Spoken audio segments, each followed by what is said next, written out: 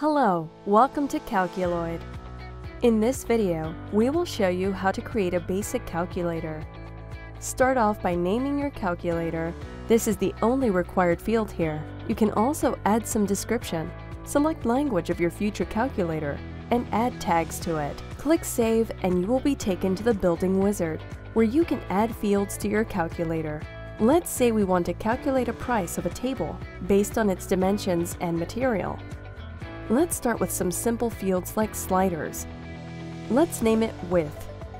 Set here the minimum and maximum values for this slider. Then do the same for the length slider. Now we also have two materials from which users can choose: wood and glass. Let's create a radio box field where users can select between the two. Wood is a core product, so its value here is 0, and glass is available for an extra charge of $50.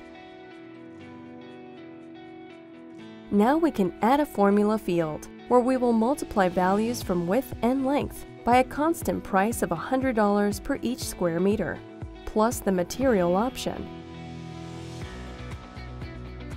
We can also send this quote to the user by adding a Send Results field, which will allow you to collect leads for your business. You can customize both sender info and email over here.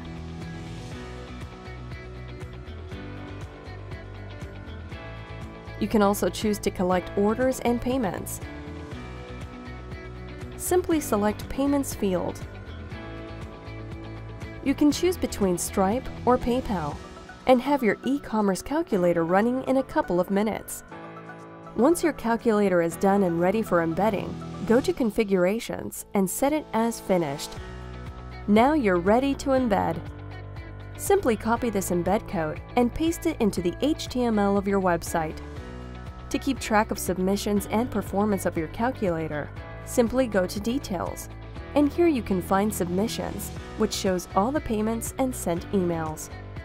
And over here, you will find Reports, where you can see the number of times your calculator has been loaded per month.